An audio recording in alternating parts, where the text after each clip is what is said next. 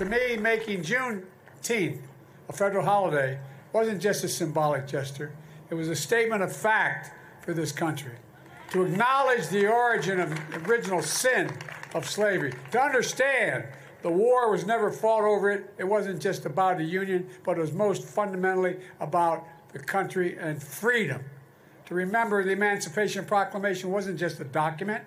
It captured the essence of freedom that galvanized the country. It proved that some ideas are more powerful. They can't be denied. It's a reminder that the promise of America is we all are created equal in the image of God, and we deserve to be treated equally throughout our entire lives. President Biden speaking last week at the White House's Juneteenth concert. Today is the federal holiday that honors the day the last enslaved African Americans in the U.S. learned they were free.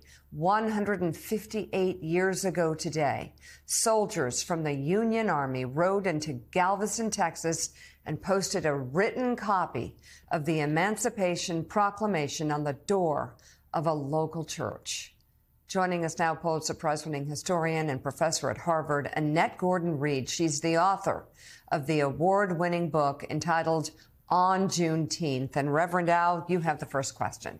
Yes, thank you for being with us. You know, one of the things that I think a lot of people miss that you deal with in the book is that if it had not been for the Union Army coming in and posting it and protecting those enslaved, slavery would have continued, which is in many ways 100 years later with the Civil Rights Movement asking for federal intervention. Even now, as many of us are dealing with those issues, it has always been a battle of the Union or the federal government protecting people against states' rights. So in a contemporary setting, as we celebrate Juneteenth Day, talk about the policies that we still must extract from that are relevant today about protecting the rights of those enslaved, or those that are treated unfairly, or those that are treated unequally, is part of the lessons of this day. It's not about just drinking Kool-Aid and celebrating. Yeah, no, the red soda water is a part of it, but it's not the only thing. No, I would suppose we're thinking about making real the kinds of promise of emancipation and what the former enslaved people expected when slavery ended. And the idea was to become a full citizen, to have full voting rights, to be treated equally, the right to make contracts, and to protect your family, all of those kinds of things, the sort of political and civic rights that other Americans shared. So I would think continuing, making real that particular promise is something that we're still working on. And so, Annette, what kinds of policies do you think are the most prominent, most important ones that are perhaps being overlooked or even falling back, given the division that we're facing today?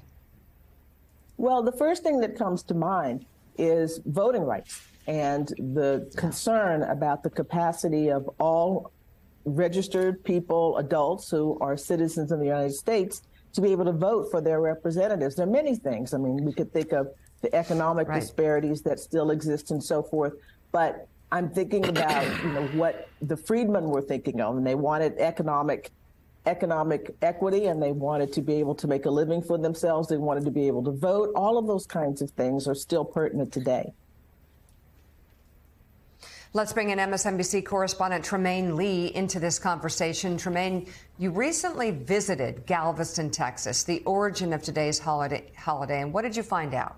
That's right, Mika. Going back to Galveston, the birthplace of Juneteenth, and talking to folks there who said the one thing that was really important to folks, the formerly enslaved, one of the first things they did was buy up as much land as possible. Community mattered. They wanted to build institutions and houses, but it was at threat at every turn. And even in a contemporary sense, it continues to be at risk of losing everything they built. So I went down there to talk to folks about those forces that are colluding against the black community today. Let's take a listen.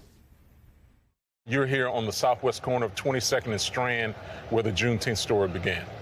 It's been 157 years since the very first Juneteenth celebration, here on the island of Galveston in Texas, where the last of America's enslaved black people were finally freed. Sam Collins is the co-chair of the Juneteenth Legacy Project. We're at the Colored Church on Broadway, where the Union soldiers would have moved through the city and posted the notice, General Order Number 3, on the door here. General Order Number 3 required absolute equality, but for Galveston's black community, equality has been anything but absolute. People talk about Black Wall Street in Tulsa, but there were many communities that were successful outside of those stories of places that were destroyed. Galveston was one of those thriving communities. He says low-paying jobs, a rising cost of living, young and middle-class black folks fleeing for better opportunities elsewhere, all drained historic neighborhoods. And then, in 2008, a near-death blow to the black community, Hurricane Ike. Tonight, Galveston is a soaked and shattered disaster zone. 75% of Galveston's houses and other buildings were taken out by the storm, including nearly 600 units of public housing. The primarily black residents who lived there had no choice but to relocate. Between 2000 and 2010, Galveston's black population plummeted by 37%. The city was eventually forced by the federal government to bring some public housing units back. Then came the pandemic. As struggling families dislocated, Galveston drew in wealthy investors. So many of the homes that used to be occupied by black families are now short-term rentals. Black families moving in? No, I have almost never heard of any black families moving in at all. Generations of June Pulliam's family grew up in Galveston, in this century-old clapboard house by the Gulf. I recognize this front porch. Yes, that's the front porch of where we are now. This is my great-grandfather, Ralph Albert Skull, who was 5 the year of Juneteenth. Folks used to call this place Island of Color, a name that's faded with time. I guess what's at stake is just the preservation of this very important history. They made homes for themselves. They educated themselves. They formed organizations. I want to bring back black folks having some economic influence on the island. Longtime resident Anthony Griffin is breathing new life into old black Galveston. We want to put commercial development there, place a hotel on the other side of the street. We own 3 or 4 lots on the other side. His plan?